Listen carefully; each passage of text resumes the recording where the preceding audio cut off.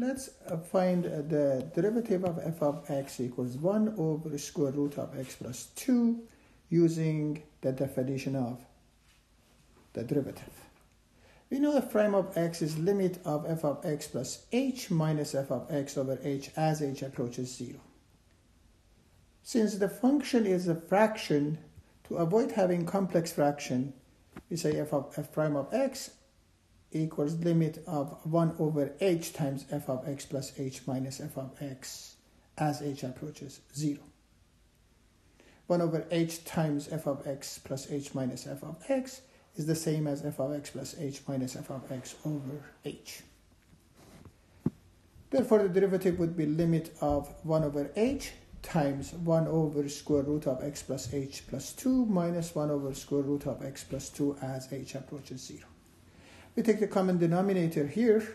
The common denominator between 1 over root x plus h plus 2 and 1 over root x plus 2 is root x plus h plus 2 times root x plus 2. We times the first fraction by root x plus 2 and the second fraction by square root of x plus h plus 2.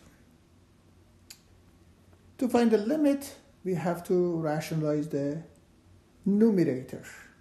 Notice that although we have radical at the denominator, but when h approaches 0, they are going to be x plus 2 when we multiply them. We don't have any issue with the denominator. Therefore, we times it by the conjugate of the numerator, which is square root of x plus 2 plus square root of x plus h plus 2.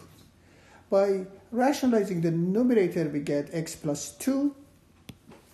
By multiplying this, we get x plus 2 minus x minus h minus 2. If we collect the like terms, we have negative h on the top. Negative h and h crossed out. The derivative would be limit of negative 1 over square root of x plus h plus 2 times square root of x plus 2 times square root of x plus h plus 2 plus the square root of x plus 2. When h approaches 0, the limit would be negative 1 over x plus 2 times square root of x plus 2. Thank you.